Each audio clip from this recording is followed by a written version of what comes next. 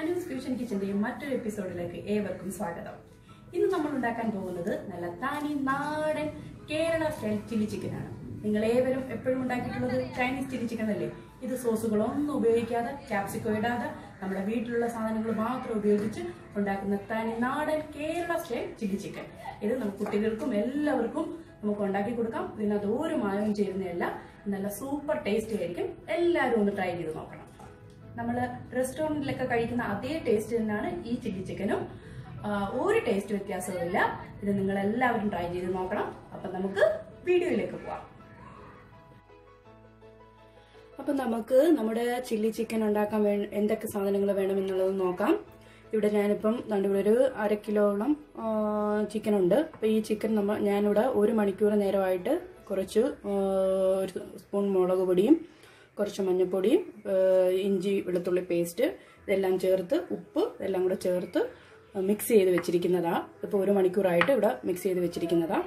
പിന്നെ ഇത് കൂടാതെ നമുക്ക് കുറച്ച് സവാള അരിഞ്ഞത്, തക്കാളി അരിഞ്ഞത്, ഇഞ്ചി വെളുത്തുള്ളി പേസ്റ്റ്, കുറച്ച് പച്ചമുളക്, പിന്നെ കുറച്ച് മൈദയും 1 സ്പൂൺ മൈദയും 1 സ്പൂൺ കോൺഫ്ലവറും കൂടെ മിക്സ് ചെയ്ത് വെച്ചിരിക്കുന്നതാണ്. ഇത് കൂടെ ഞാനിവിടെ എടുത്ത് വെച്ചിട്ടുണ്ട്.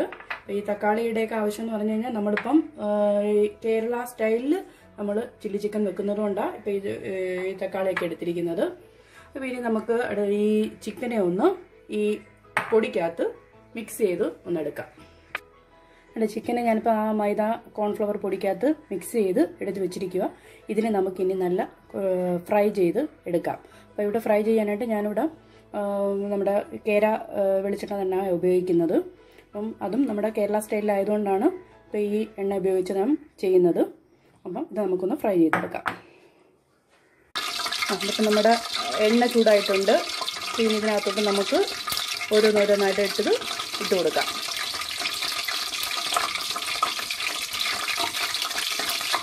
ചിക്കൻ അവിടെ ഫ്രൈ ആകുമ്പോഴത്തേക്ക് നമുക്ക് വേറൊരു പാൻ വെച്ച് അതിൽ എണ്ണ ഒഴിച്ച് നമ്മുടെ സവാള അരിഞ്ഞ് വെച്ചിരിക്കുന്നത് ഒന്ന് വഴറ്റിയെടുക്കാം.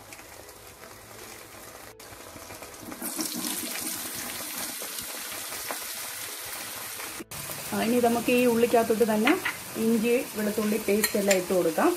ഇഞ്ചി വെളുത്തുള്ളി എല്ലാം പേസ്റ്റ് എല്ലാം ഇട്ട് കൊടുത്തിട്ട് ഇത് നന്നായിട്ട് ഒരുപാട് അങ്ങ് വഴറ്റിയെടുക്കണമെന്നില്ല. അപ്പോൾ ഒരു മീഡിയം ആവുന്ന ഉടനെ നമുക്ക് ഇതിനകത്തോട്ട് തന്നെ അരിഞ്ഞ് വെച്ചിരിക്കുന്ന ടൊമാറ്റോയും കൂടെ മിക്സ് ചെയ്യാം.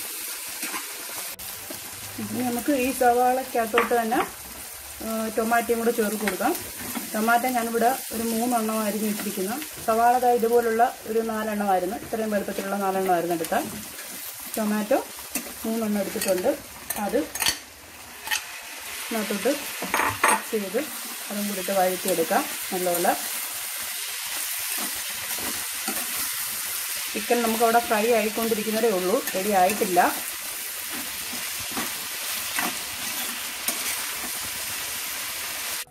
അപ്പം നമ്മുടെ ചിക്കനെ നമ്മൾ ഫ്രൈ ചെയ്തുകൊണ്ട് ഒരു പാത്രത്തിലോട്ട് മാറ്റിയിട്ടുണ്ട്. അപ്പം നമ്മുടെ സവാളയും ഇഞ്ചി വെളുത്തുള്ളി പേസ്റ്റും തക്കാളിയൊക്കെ ഏകദേശം ആയിട്ടുണ്ട്. ഇതിനകത്തോട്ട് നമുക്ക് 1 സ്പൂൺ മുളക് പൊടി ഇട്ട് കൊടുക്കാം. അപ്പം നമ്മൾ ചിക്കനകത്ത് ഏകദേശം 1 സ്പൂൺ മുളക് പൊടി ഇട്ട് കൊടുത്തിട്ടുണ്ടായിരുന്നു. 1 സ്പൂൺ മുളക് പൊടിയും കുറച്ച് കുരുമുളക് പൊടിയും അതിനകത്ത് ഇട്ടിട്ടുണ്ടായിരുന്നു. അപ്പോൾ അതുകൊണ്ട് ഇതിനകത്ത് വളരെ കുറച്ചിട്ടാൽ മതി. എരിവ് വേണ്ടവർക്കാണെങ്കിൽ കുറച്ചുകൂടി ഇട്ട് കൊടുക്കാം. ഞാനിവിടെ 1 സ്പൂണേ ഇടുന്നുള്ളൂ. അല്പം മഞ്ഞൾപ്പൊടിയും കൂടി ഇട്ട് കൊടുക്കുക. വേറെ പൊടികളൊന്നും നമുക്ക് ഇതിനകത്ത് ചേർക്കേണ്ടതായിട്ടില്ല. അപ്പം മഞ്ഞൾപ്പൊടിയും കൂടി ഇട്ട് ഇത് വഴറ്റിയെടുത്തിട്ട് ഇതൊന്ന് തണുക്കാൻ വെക്കണം. തണുത്തതിന് ശേഷം നമുക്കിതിനെ മിക്സിക്കകത്തിട്ടൊന്ന് അരച്ചെടുക്കാം. ഞാൻ തന്നെ നമ്മൾ നേരത്തെ വഴറ്റിയ സാധനം മിക്സിക്കകത്തൊരു ശകലം വെള്ളം ഒഴിച്ച് അരച്ചെടുത്തിട്ടുണ്ട്. പേസ്റ്റ് രൂപത്തിലാക്കിയിട്ടുണ്ട്. ഇതിനെ നമുക്കിനി അടുപ്പത്ത് വേറൊരു പാത്രം വെച്ചിട്ട് അതിനകത്തോട്ട് ഒഴിച്ച് ചൂടാക്കിയെടുക്കാം. ഇതിനകത്തോട്ട് അല്പം വെള്ളവും കൂടെ ചേർത്ത് നമുക്ക് തിളപ്പിച്ചെടുക്കാം. ഇങ്ങനെ ഇടയ്ക്കിടയ്ക്ക് ഇളക്കി എടുത്തുകൊണ്ടിരിക്കണം. ഒരു മീഡിയം ഫ്ലെയിമിൽ മതി. ഫ്ലെയിമിൽ കുറച്ച് അധികം നേരം നിൽക്കണം. നമ്മൾ ഇളക്കി ഇത് പറ്റി കുറുകി വരുന്നതനുസരിച്ച് വീണ്ടും ഒരല്പം കൂടെ വെള്ളം ഒഴിച്ചു കൊടുക്കണം. ഇങ്ങനെ ഇത് നല്ല കുറുകി വരുന്നത് വരെ ഇങ്ങനെ ഇളക്കി നിൽക്കണം. ആ ടൊമാറ്റോ ഒക്കെ നല്ല അതിൻ്റെ ആ ഒരു പച്ചപ്പൊക്കെ മാറാൻ വേണ്ടിയിട്ട് അങ്ങനെ ചെയ്യുന്ന. ഇതിനകത്തോട്ട് നമുക്ക് അല്പം ഉപ്പും കുറച്ച് മുളക് പൊടിയും കൂടെ ഇട്ട് കൊടുക്കാം. എരി ഇച്ചിരി കുറവായിട്ട് തോന്നുന്നു. അതുകൊണ്ട് കുറച്ച് മുളക് പൊടിയും കൂടി ഇട്ട് കൊടുക്കാം. ഇത് വീണ്ടും ഇതുപോലെ നമുക്ക് ഇളക്കി റെഡിയാക്കി എടുക്കാം. പിന്നെ ഇതിനകത്തോട്ട് നമുക്ക് അല്പം ഒരു സ്പൂൺ ഞാൻ കാശ്മീരി ചില്ലി മുളക് പൊടി എടുത്തേക്കുന്ന, അപ്പോൾ അതുകൂടി ഇട്ട് കൊടുക്കാം. നമുക്കൊന്നുകൂടെ മിക്സ് ചെയ്ത് അപ്പം നമ്മുടെ ഗ്രേവി അവിടെ കുറുകി വരുന്നുണ്ട്. അപ്പോൾ അതിനകത്തോട്ട് ഇടാനായിട്ട് നമുക്ക് തണ്ട ഈ സവാള കുറച്ചിങ്ങനെ ഇതേപോലെ അരിയണ്ട ഇളക്കി എടുത്താൽ മതി. അങ്ങനെ ഇളക്കി കുറച്ച് എടുത്തു വയ്ക്കാം. ഒരു സവാള മതി. ഇനി നമുക്ക് ആ ഇളക്കി വെച്ചിരുന്ന സവാള ഇതിനകത്തോട്ട് ഇട്ട് കൊടുക്കാം. ഇട്ട് ഇതൊന്ന് മിക്സ് ചെയ്ത് എടുക്കാം.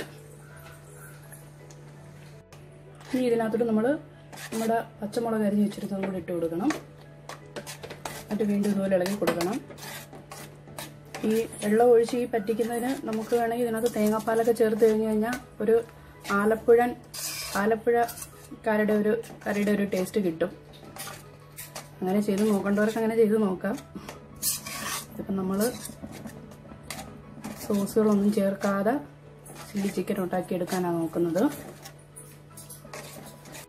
ഇനി ഇതിനകത്തോട്ട് നമുക്ക് അല്പം ഒരു സ്പൂൺ പഞ്ചസാരയും കൂടെ ചേർത്ത് കൊടുക്കാം. ഇതിൻ്റെ ഒരു എരിയും പുളിയും ഒക്കെ ഒന്ന് ക്രമീകരിക്കുന്നതിന് വേണ്ടിയിട്ടാണ്. ചെറിയൊരു മധുരം കിട്ടാനും കൂടെ.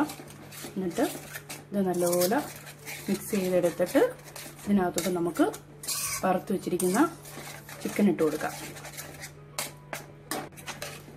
ഞാൻ ചിക്കനും കൂടെ ഇതിനകത്തോട്ട് ഇട്ട് കൊടുക്കുക. ഫ്രൈ ചെയ്ത് വെച്ചേക്കുന്ന നമുക്കെല്ലാം കൂടെ ഒന്ന് മിക്സ് ചെയ്തെടുക്കാം.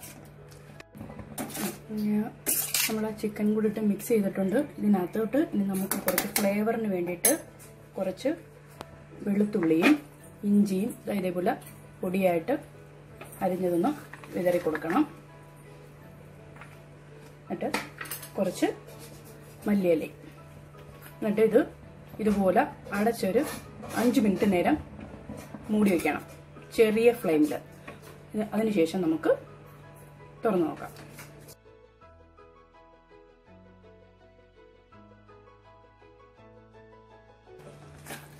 നമ്മുടെ കറി റെഡി ആയിട്ടുണ്ട് ഇവിടെ. ഇനി നമുക്ക് ഇതിനെ ഒരു പാത്രത്തിലോട്ട് മാറ്റാം. അപ്പം നമ്മുടെ ചില്ലി ചിക്കൻ റെഡി ആയിട്ടുണ്ട് ഇവിടെ. അപ്പം ഇതിനകത്ത് ഒരു സോസുകളും ഒന്നും നമ്മൾ ഒഴിച്ചതല്ല. ഇത് നല്ല ടേസ്റ്റി ആയിട്ടുള്ള ചില്ലി ചിക്കനാണ്. ഇത് നിങ്ങളെല്ലാവരും ഇത് ട്രൈ ചെയ്ത് നോക്കണം. ഇത് കുട്ടികൾക്കൊക്കെ ഉണ്ടാക്കി കൊടുക്കുക. അതിനകത്ത് ഒരു ദോഷമില്ല. നമ്മുടെ വീട്ടിലുള്ള ഉപയോഗിക്കുന്ന സാധനങ്ങൾ മാത്രം മതി ഇതുണ്ടാക്കുന്നതിന്. അപ്പോൾ ഇതെല്ലാവരും ഒന്ന് ട്രൈ ചെയ്ത് നോക്കണം. നല്ല ടേസ്റ്റി ആയിട്ടുള്ളതാണ്. നമ്മൾ കടകളിൽ നിന്നൊക്കെ കഴിക്കുന്ന പോലെ അതേ ടേസ്റ്റ് തന്നെയാണ് ഇതിനും. പക്ഷെ നമ്മൾ കുറച്ച് പണിപ്പെട്ട് ചെയ്യണമെന്നേ ഉള്ളൂ ഇത്.